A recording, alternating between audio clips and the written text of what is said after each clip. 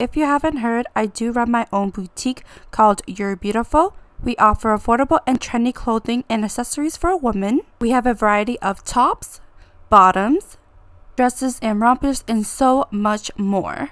If you guys are interested in my boutique, I'll have all the links down below. Hey guys, welcome back to my channel. If you're new here, my name's Malina, and today I'm so excited to announce that we are doing a short little LP on the Sims 4 Dream Home Decorator. I'm so excited to show you guys Yuki Gold, and she is by far probably one of my favorite Sims I've made so far.